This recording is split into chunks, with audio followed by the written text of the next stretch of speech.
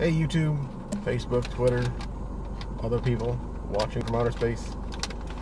Today I am going to be reviewing something from White Castle once again. That's right, White Castle. Same people that brought you the disgusting brisket sandwich.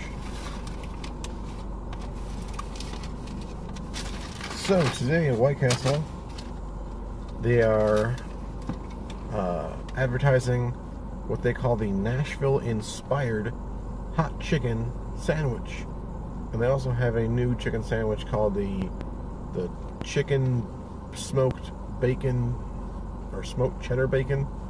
I'm not sure if it's smoked bacon or smoked cheddar, but it's got bacon and cheddar on it, and it says it's new. And you can get both of these in either grilled or crispy chicken. I got them both crispy just because I think White Castle's grilled chicken is terribly dry. So let's try them out. Whichever one I reach in and grab first will be first. This one is the smoked cheddar and bacon. See that? It does smell a bit smoky. Nothing on the bottom, no sauce, just the chicken and the cheese and the bacon. Let's give it a taste.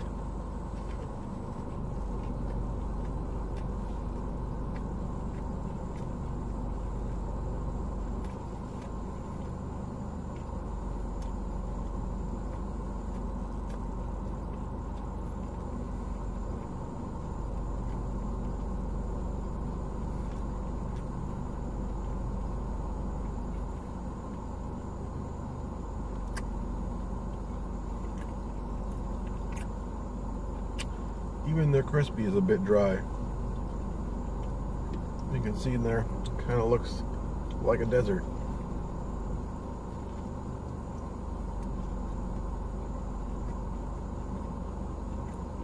I do think it's the cheese that's a smoked flavor to it.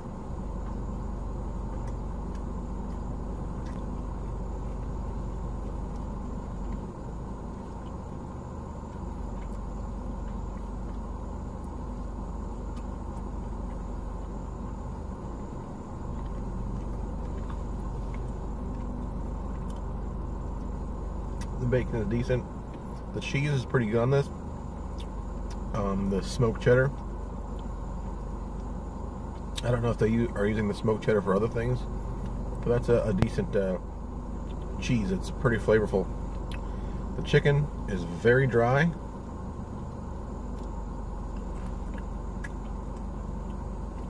And you could use some sauce probably. I'm going to give the smoked cheddar bacon crispy chicken sandwich from White Castle a 6.5. If you put some sauce on it, that would probably help. Speaking of sauce, let's try.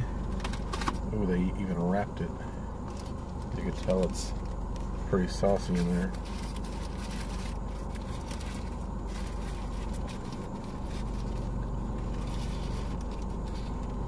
Alrighty. It looks super wet.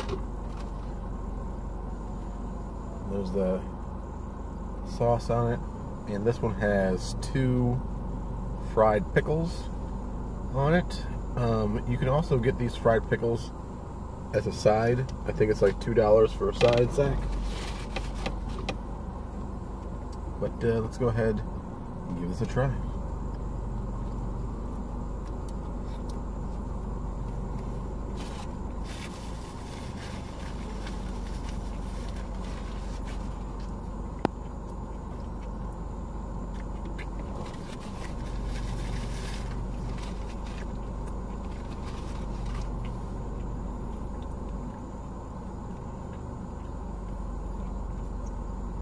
The sauce does do a lot for the moistness of the sandwich, even though I can tell this was made with the same dry kind of fried chicken patty they have.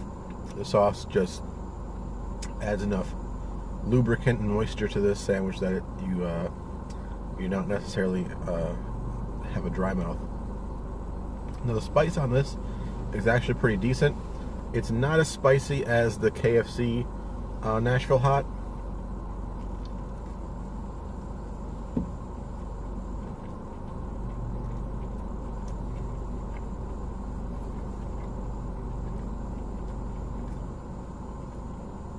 And flavor-wise, it's different than the KFC Nashville Hot. This one has like a tang to it as well as a spice.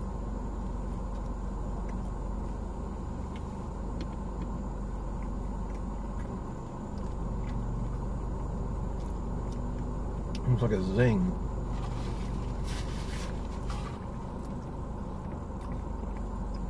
It's probably one of the spiciest sandwiches I've had at White Castle, though. Way hotter than their buffalo chicken stuff or their jalapeno sandwiches. There's a lot of sauce on there, so the spice really coats the inside of your mouth and everything. The fried pickle, when I bit into it, it kind of like took the whole pickle and just left a shell inside of there. It really didn't do a lot for it. I think regular pickle slices will probably be better for this. I don't think when you get Nashville hot chicken they give you fried pickles. I think they just give you regular pickles anyway. So that's kind of disappointing. I like the sauce. It's got a really nice amount of spice to it. It adds enough moisture to the sandwich that you're not going to get all stuck in the throat, needing a drink to get stuff down. But it's hit and miss. It's one of the better things I've tasted at White Castle in a while, besides just the regular sliders. I'm going to give this a 7.5 out of 10. Definitely has room for improvement, but I like the direction it's going in. That is the Nashville-inspired hot chicken slider from White Castle. If you guys have tried either one of these, let me know in the comments below. What do you think of them? Now, and price-wise, the hot chicken is $1.79, and the smoked cheddar is $1.89. So the better one was 10 cents cheaper. Until next time, guys, hope you liked this video. Bye.